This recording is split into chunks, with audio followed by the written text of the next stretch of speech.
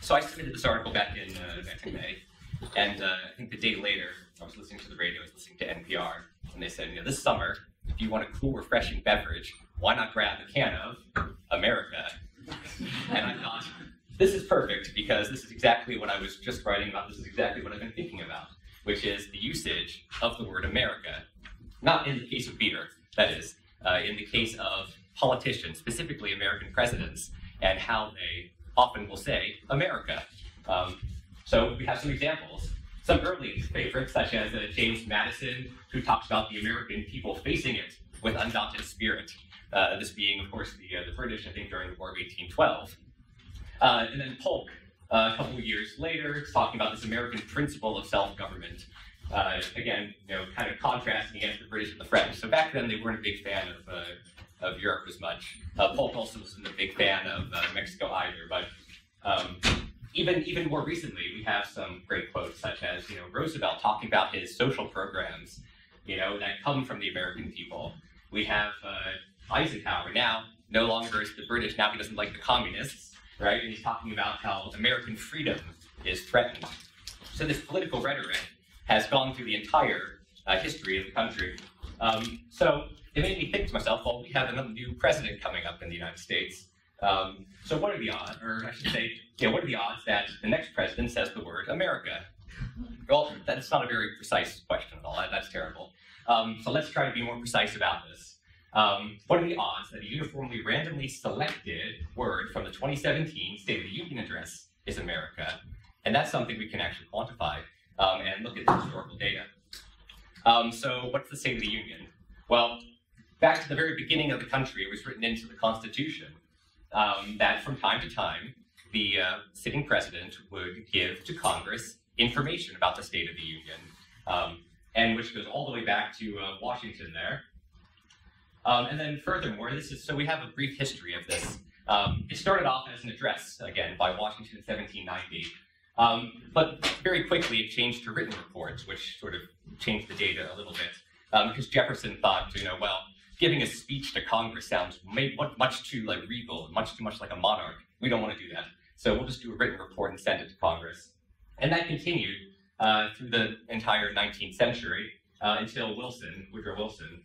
But then all of a sudden the media started to change, the media in which we could experience this speech. We had radio broadcasts with Coolidge. We had Truman doing a TV broadcast. By the time Johnson came around, suddenly it's in the evening in prime time. And with President Bush just more recently, we now have internet webcasts. So people around the world can watch the President of the United States give this speech on the state of the country, the State of the Union. Which makes it a very interesting corpus of data, right? Comprised of 227 years. 42 of the 44 presidents have had a chance to contribute to this. 2 didn't quite make it long enough. We have over 1.75 million words, some of which are written reports. So, and I should put a little plug in here from this wonderful website created here, this American Presidency Project that has this data as well as many more writings and speeches given by presidents throughout their history. So I was just playing around with this data, and I thought, what if I were looking for just common substrings? Let's say we want to do something like a Huffman encoding. We want to say, well, what are the most common substrings? Well, for the first, so many years, up until about 1980, about 95% of the time, the most common substring was of the, with 2 spaces. That's really boring. In the most recent 36 years, it was America. And I thought, well, let's see if this is an interesting pattern here. So what are the odds? Let's say we actually want to go to look at the data and how it's changed over the years. Because we have 42 presidents worth of data here. We can calculate the historical odds just by counting the number of Americas here and dividing by the number of other words. The way I always think of odds is if I'm making a bet on this, right, it's going to be the probability of winning over the probability of losing, or the payoff. I bet my $1 or £1 on, say, I don't know, McKinley saying America. Well, this is would be the approximate payoff for it to be a fair bet. And early on, it's quite a rare usage, but then suddenly, with Reagan and President Obama, we have, the odds are now about 100 to 1 that that a randomly chosen word is going to be America. Leading to more than 1% of the speech in some cases being America. Right, so how do we model this? Right, we have the historic data, 42 data points. We're going to use a logistic regression, which is going to give us here the log of our expected odds. If you're not familiar with logistic regression, it's sort of regression in some sense. I think of like regression as usual, though instead of having our normal distribution as the response, we have this log of the expected odds. Plugging this data into R, we can calculate our rate parameter here, beta hat that is, which is going to be the parameter that we're really interested in, because this is going to tell us exactly how fast this increases, which means that with our confidence interval here, we get about a 7 to 10% increase in the odds with each subsequent president. Meaning, if we consider this almost like an investment, like a compound interest or something, the odds are actually being cut in half every 8 to 10 presidents, which allows us then to predict. Furthermore, what we believe the odds should be for our let's say POTUS number 45 being somewhere between 102 and 67 to 1. And this equivalently, if we switch back to the frequency domain, means about 1 to 1.5% of the entire words of the speech are going to be America. I should say America or American equivalent, but. Right, so let's look at the data on the plot. This is just wonderful here. We have all of our presidents, or at least 42 of the 44, lined up here. The blue curve here is is the logistic regression, the best fit here. The red dotted lines were a 95% bootstrap interval here from the data. Now, when we look at this, you might want to ask some further questions, do some further analysis, and just say, well, are there some outliers here? Because, Madison, Taylor, Nixon look a little bit high, Truman looks a little bit low. But there is some subtleties, right, to the logistic regression, which is that our variance is not going to be constant as we move across. Since it's, looking at the binomial distribution, we know that the variance will change. So if I standardize the residuals here, we get something that looks like this, right? So now, most of the presidents are aligned fairly close to this line here. We have Taylor up there near our unadjusted 95% confidence interval. But if then we subsequently decide to do our Bonferroni correction, taking into account the fact that I did 42 tests here, we sort of bump up this this interval to our adjusted 95% threshold. And then there's only one president who really stands above the rest, which is our one of the favorites, James Madison, right, who wins the award here for most American president, with such wonderful quotes as, in an instance in which skill and bravery were more particularly tried with those of the enemy, the American flag had an auspicious triumph. I love that.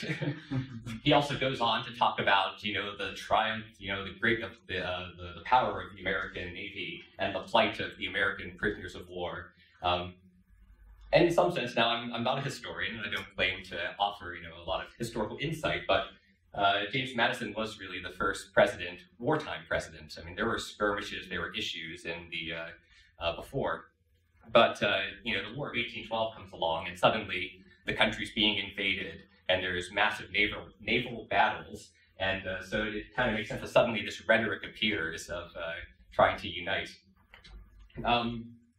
So where does that leave us now? Right, with the upcoming election. Well, we have one candidate, Miss Hillary Clinton here, so this is from her Democratic National Convention speech, where she talks about, America's destiny, and, America will be greater than ever. On the other side, Donald Trump, who ended his speech with this wonderful repetition here of America will be strong and proud again and safe again, and of course, apparently America will be great again. So it was kind of interesting to use this data. So just to do a quick look at this. So in July, both parties had their conventions, the national conventions, and then each party's nominee gave these speeches. So I thought, well, okay, this isn't exactly a State of the Union address, but let's see how they line up. So here's what I did was I looked at common frequency. Let's say we're doing frequency analysis of English language characters. If America were the 27th letter of the alphabet, where would it fall in? So, for example, with President Obama, we have America coming in at just over 1%.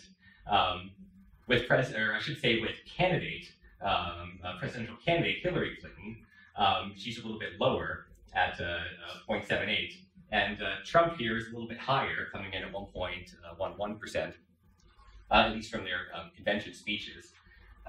So first of all, even just ignoring the two candidates, I love the fact that President Obama, in some senses, has using America more frequently than the letters Z, Q, X, J, K, and V.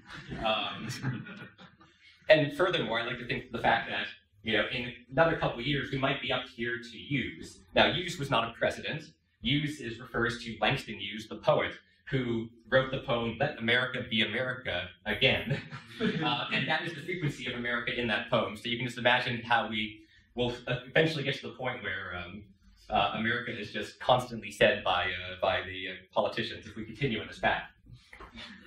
Looking at the plot now with our two new data points, we have this, which is a little frightening in some sense, depending upon your political views. Now, I would not claim that I did any sort of analysis to say if the amount of times a candidate has said America will predict whether or not he or she will win the election. But right now, I'm thinking that I think that Ms. Clinton might want to start saying America a little bit more often if she wants to go down to that wonderful blue line there.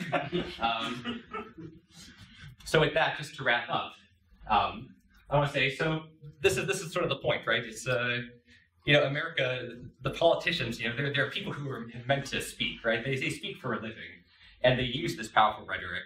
They talk a lot. And the question is will you saying all these using this rhetoric, will it continue to have power to it? Will it continue to unite a country? Will it continue to move people? Or is it going to just turn into some silly cliche that's overused over and over again? So with that, I want to say, Madam Mr. Speaker, the President of the United States.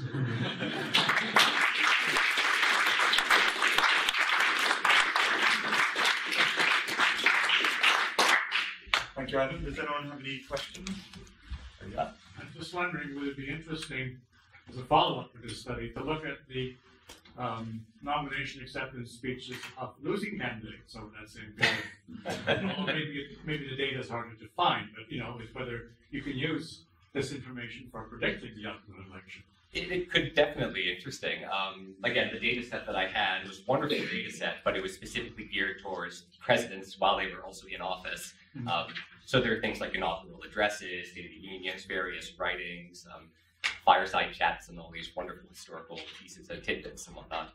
But yeah, perhaps that's why I sort of course, showed the last slide with a little bit of a jest. But it might be interesting to actually try to do some predictive work there. So looking at the curve of the usage of the word America, it seemed quite alarming. At what point have we hit the American singularity, shall we say? That's what I wonder, because now I wouldn't claim now. Granted, we're since we don't want to extrapolate too far, but if we indulge ourselves a little bit, then you can just imagine some future president just getting up there and saying America for like 60 minutes, and that just sounds kind of crazy. But you realize when you watch a State of the Union address just how often they say the word America, followed by applause and applause, and then something else, America, applause. So who knows? We haven't hit the plateau yet. I assume that we're not going to continue in this trajectory, but who knows? So related to that, is this a unique American phenomenon, or that could happen to other countries? Now, I'm not sure about that one. That would be interesting to do a follow-up study looking at, I guess, here in England with prime ministers, or in Canada, or just in other places as well. So I'm not sure about that. I do notice though that politicians in the United States seem to love saying America and the United States and USA and all this. So that's well, because if they say some other country, then they would be in trouble. Right? Fair enough. It probably wouldn't last very long there. Any more questions?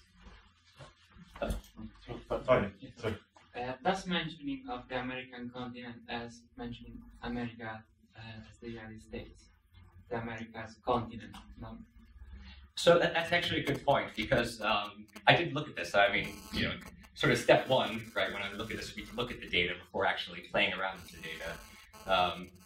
And so what I did was I started reading some of these speeches, not all of them, of course, because there's a lot of words to read. Most of them were specifically used, I mean, especially early on, it was all various adjectives in some sense, the American Navy, the American farmers, the American whatever.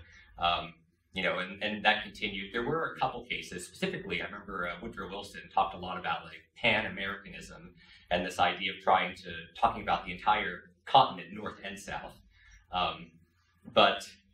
So no, I didn't go through and specifically look for those, but from what I've seen, especially recently, America is the United States of America, which I hate to say because that actually sounds quite I'm not sure, but still, it's at least from the perspective of presidents, when they say America, they're referring to the United States. Well, thank you very much, Adam.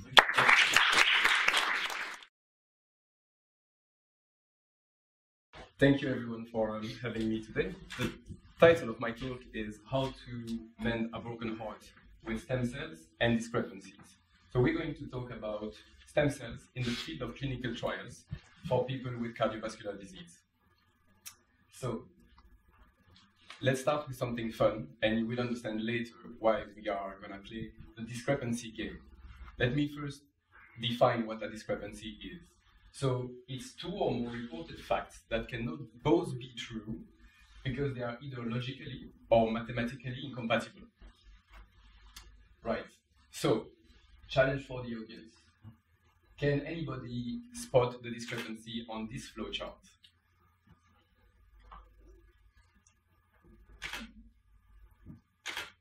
Okay, time is up.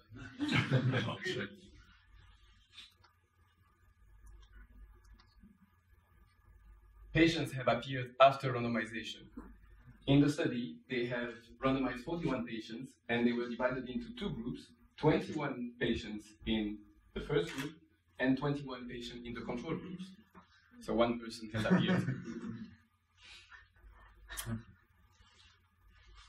Another attempt, and let me help you, because this is a table of characteristics, baseline characteristics, and there are many numbers in this table. So let's focus on this row. It's the number of people who have had their LAD, which is one of their arteries involved in an infarct. And we have 49 people in the control group, and 95.7% of them have had their artery involved in an MI. Any mental arithmetic genius? Well, we have fractional patients.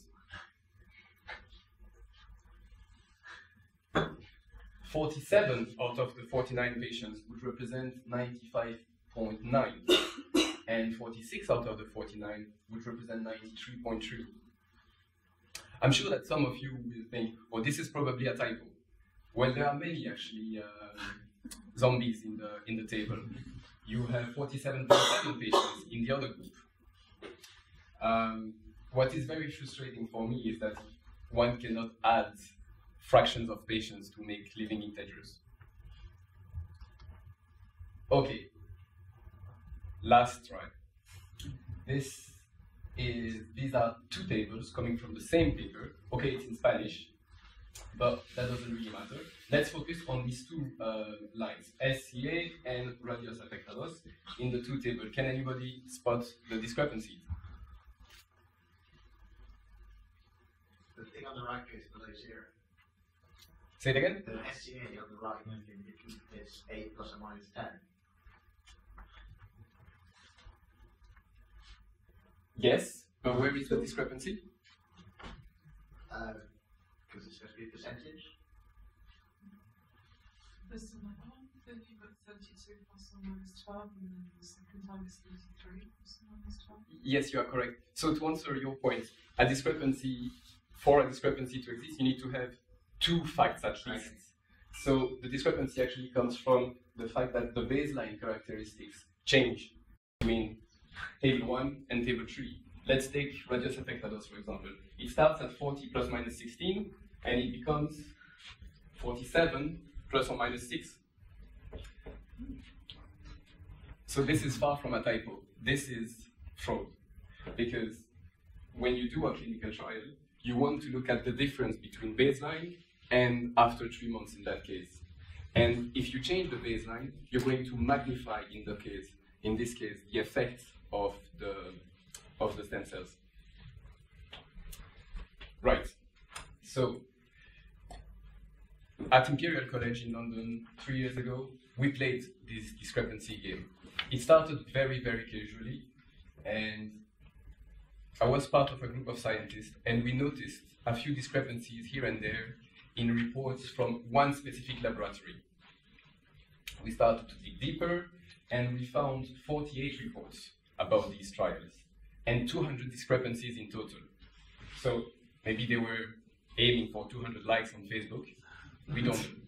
But obviously our curiosity was aroused, and we started hunting, but in a scientific way, for discrepancies. What was the background at the time? There was a lot of interest, and there still is a lot of interest in stem cells. They are thought, among others, to potentially improve left ventricular function after a heart attack, or be involved in scar size reduction. There is a lot of heterogeneity, and especially at that time, there was a lot of heterogeneity in the results. Meta-analyses were telling us that there was a positive effect, but there were no explanations for the differences in results, for the heterogeneity. And the discrepancies had never been explored as an explanatory variable. So that was the objective of our project, just to see if the discrepancies account for the variation in the reported effect size in improvement of the left ventricular function. So I would just like to repeat that we're going to look at ejection fraction as outcome and discrepancies as explanatory variable. Ejection fraction, it's a measure that determines how well the heart pumps at each beat. It's expressed as a percentage, and it's the percentage of blood that is in the left ventricle that is pumped out at each beat. And if it is between 55 and 70, it's normal. If it is between 40 and 55, it's below normal. If it is under 40%, you may have a problem, a diagnosis of heart failure.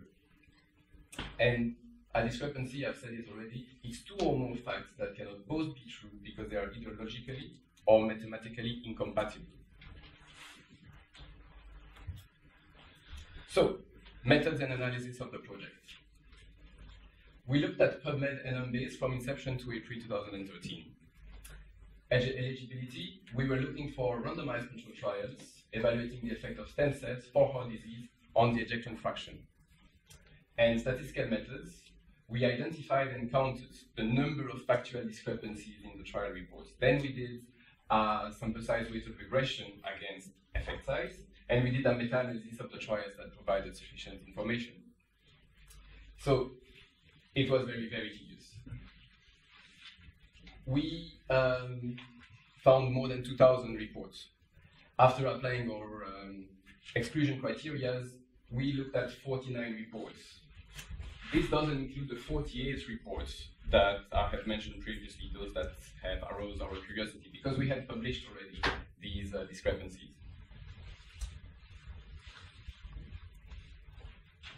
No sign of publication bias among the 49 studies we found, no significant asymmetry in the plot.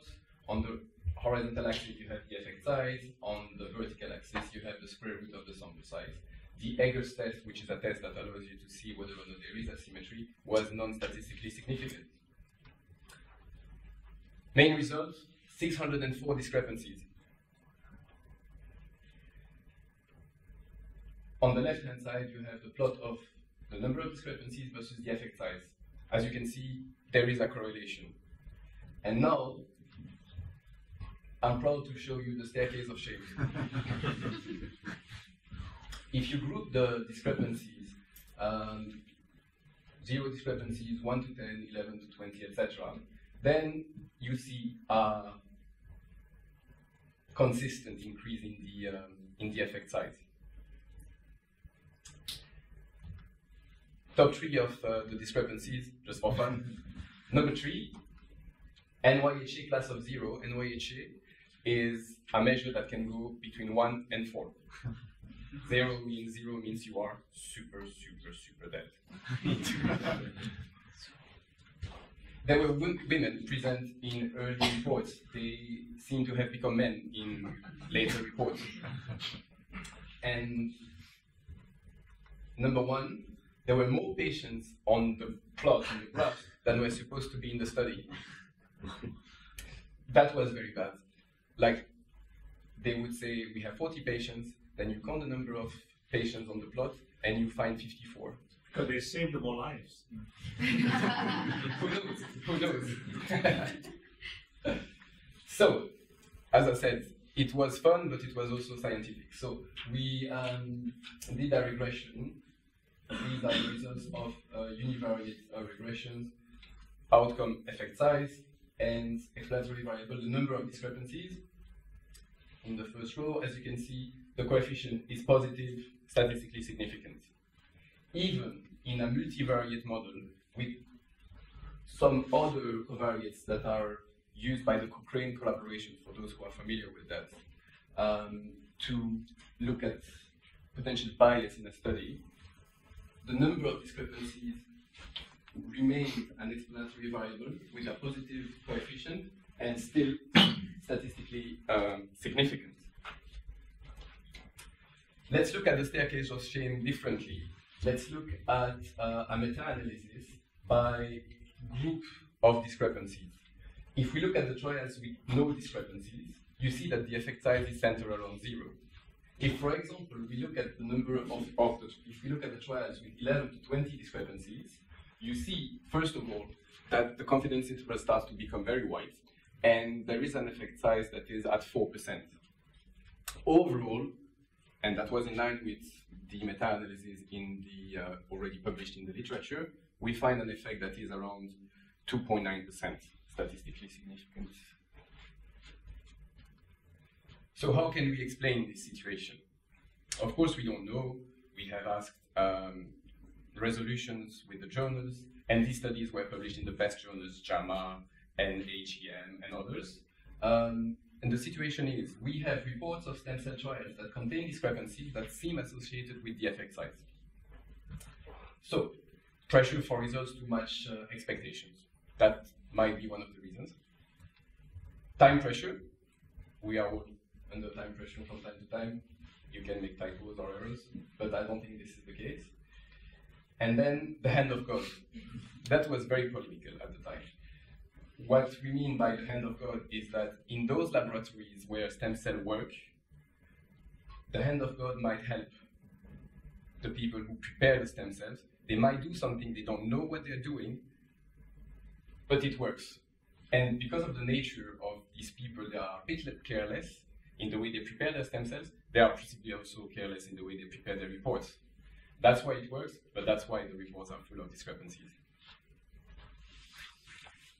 Now, I hope I have entertained a little bit the audience, but very seriously, when one wants to go from a result that is published in a great journal, from a great research team, and it comes from a great university, to an acceptable result, one needs to check for bias, confounding, and chance.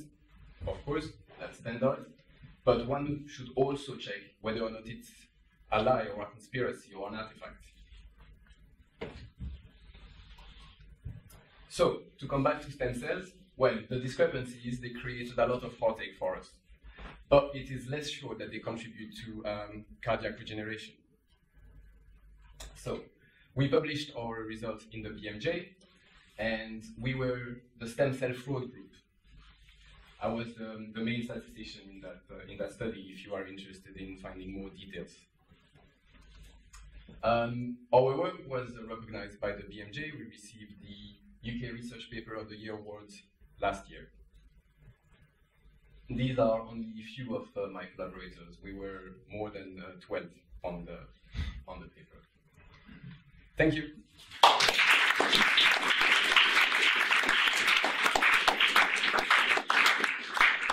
We don't have any questions? not clear to me that in your regression or whatever you were doing, did you control for other confounding variables? For example, number of authors, right? You know, number of authors that will write these papers. So it was a regression at the level of the studies, if you want.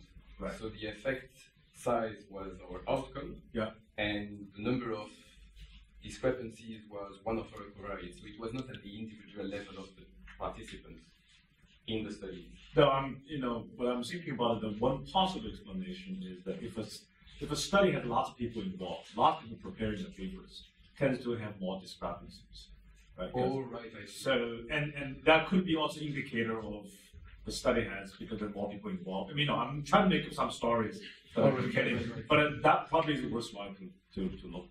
No, we didn't look at that possible explanatory factor. Okay. For any of these discrepancies, is there any way to mend them or fix them? You described a couple that sounded like you could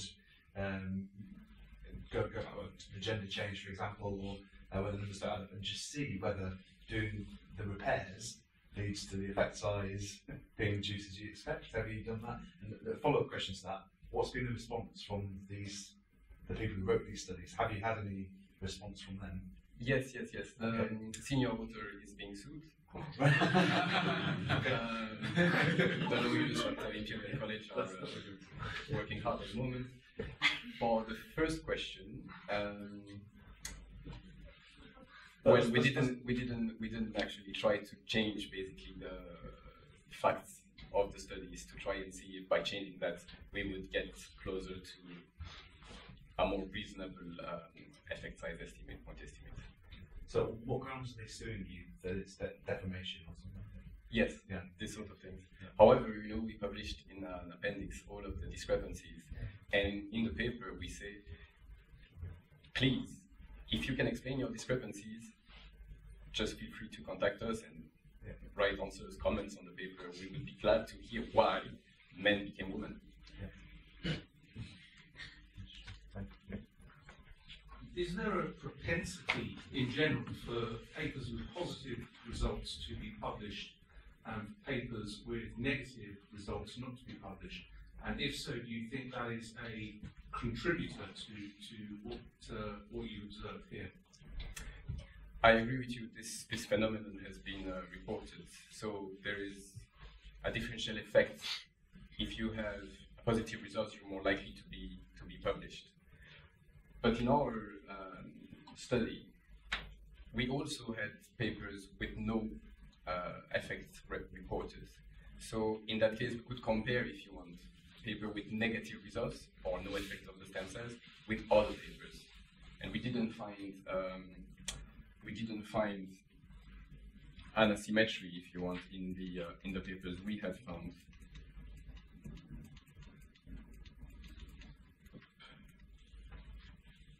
However, you're right, there are less papers on the left-hand side of 0 than on the right-hand side of 0. One final question. Right to the back. This is following along with that question. In my experience with clinical trials, if there's a significant positive result in an interesting topic, it's not so much that it's preferably published, that's a problem, but also that it's speedily published. The publication may be contacted and say, we've got this great new result, we want to get it out as fast as possible. So the time in which to prepare the analysis is much, much shorter. Have you thought about looking at contact date or submission date to publication date and cross-referencing it with this data? Yes, that's an excellent point. No, we didn't do that. And it would be very interesting to do that in a simple linear regression. And it might come up as an explanatory variable for the discrepancies. Okay. So, thank you very much.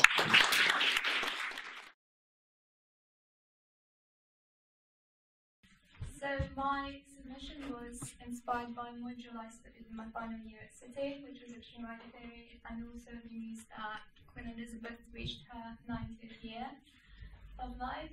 So I wondered, because of the fact that she is effectively the longest reigning British monarch in history, and whether whether it is the same on a global scale and in periods of history as well. So, and also I was interested in seeing whether living in the 21st century, with all the conflicts we have and the lack of wars that monarchs have to go into, whether it's more likely that there will be longer reigning monarchs than in the past. So, a quick game, maybe for you. Try to guess who out of these reigned for the longest time. You may recognise Elizabeth and Victoria. This is Louis XIV. He reigned for 72 years. And the winner is Pepper II.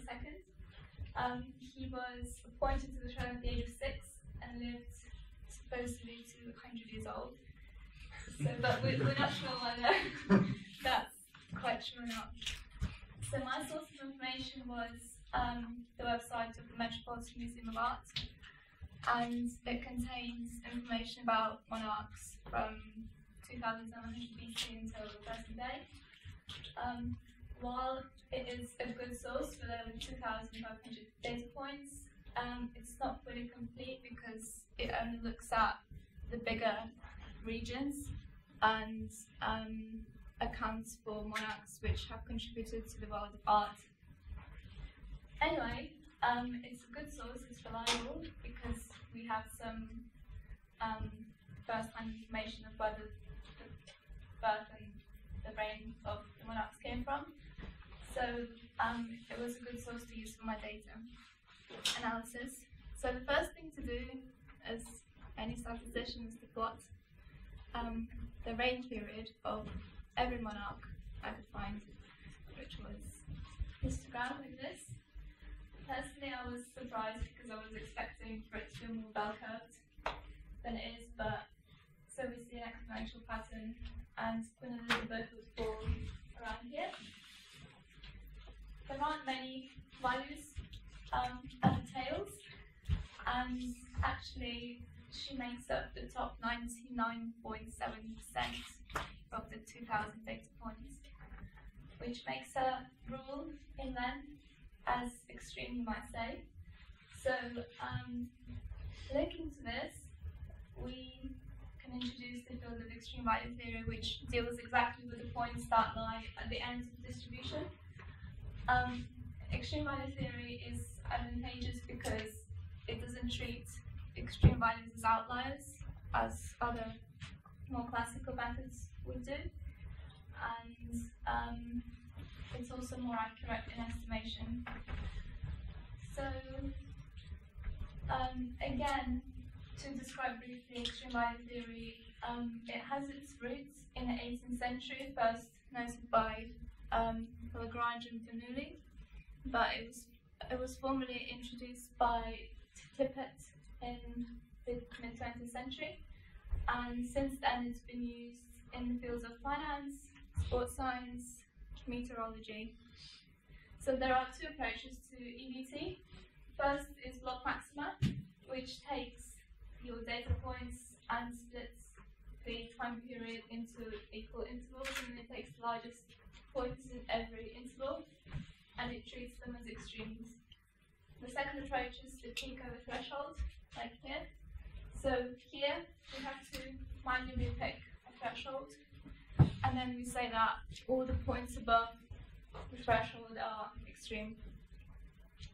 With regards to our data, the second approach is more useful because firstly we have all the points that we can use. So for example, if we only had the longest reigning monarch in each century, we would be restricted to the first plot. But with all the data at hand, it may be interesting to see above what period of reign a monarch is seen as extremely long reigning. So both of these methods find a convergence in extreme value distributions, and the choice of which methods you use lies with the data. So, concentrating on the peak over threshold approach, we have our observations, which in our case would be the length of reign. They should be independent and identically distributed, and we need to find or to pick a choice of the threshold U, which we would like to use. So this threshold follows the cumulative function as we see here, and then we can model the excesses with the following CDF at the bottom. So here we have two parameters, the shape, which is the here, and then the scale, which is the sigma, and they just describe how far you stretch or how far you move the distribution along. So, according to the data, as I said, Queen Elizabeth is only surpassed by 7 monarchs out of the whole data set. So, pretty sure she is extreme, but we need to do some analysis before we conclude that. And we can use a tool to help us choose the threshold, and it is the residual life plot. So a residual life plot looks like that, and the point where we can set U would be somewhere where we get a break here. I realise that choosing it is somewhat subjective. You might think 45 or 46, maybe 50, but we can try different values and see what seems more reasonable. So I picked the value 46, and that gave me 72 excesses above the threshold. And then we see that the probability of a monarch reigning for over 72 years is 2.8%, which for Elizabeth looks quite small, but still a percentage. And from this, we can estimate our shape and scale parameters as they are shown, and we find that the shape parameter isn't significantly different from 0. So this leads us to the excesses following an exponential pattern, which is supported by a histogram earlier. So what can we do with this? We have our model.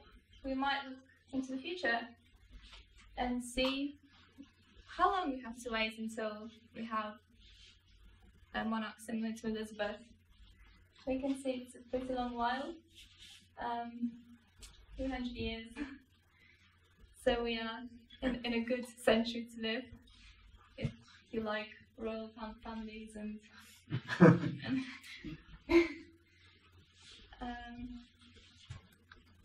so far we have assumed that all the ages and all the years follow a similar pattern. So it doesn't matter whether a monarch lived 2,000 years ago or is living now. It doesn't matter what region they lived in, what time period.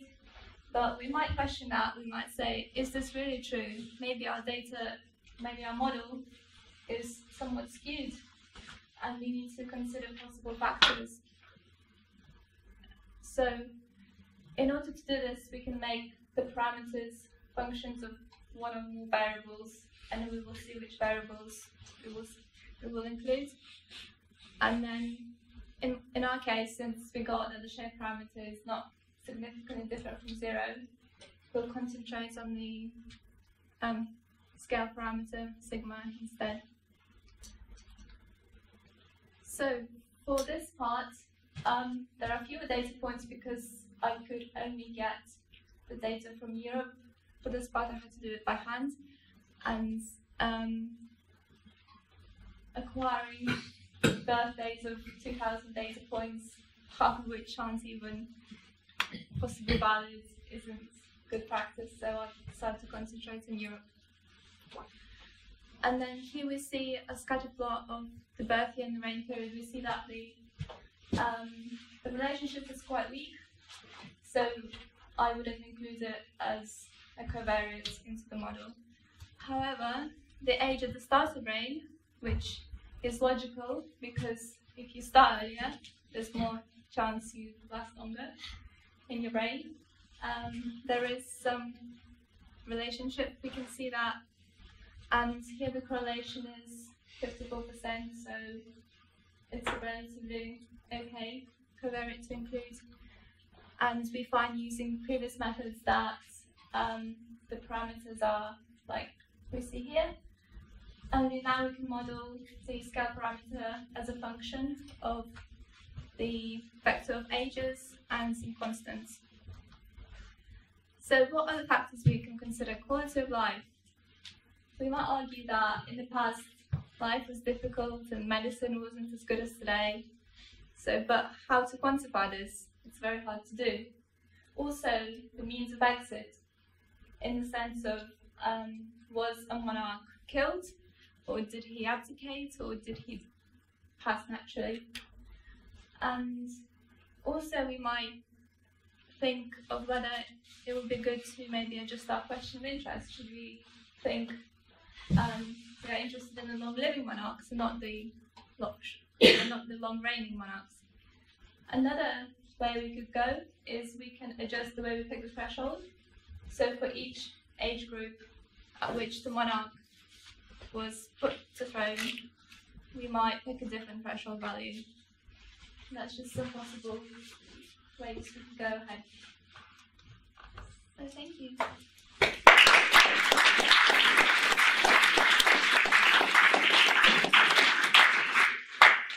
Are there any questions? At the back.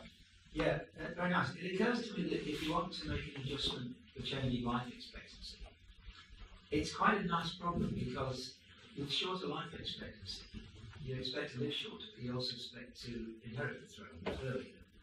And is there an obvious, uncontroversial solution to that adjustment?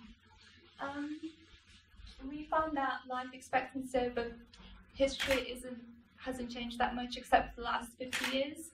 So from, I think, there is data on Wikipedia from the 13th century until the early 20th century, where excluding child mortality, the average age is about the same. So, I mean, yes, but it's difficult to quantify. And I even looked at separate centuries. So for the 13th century, what was the mean age of going to the throne?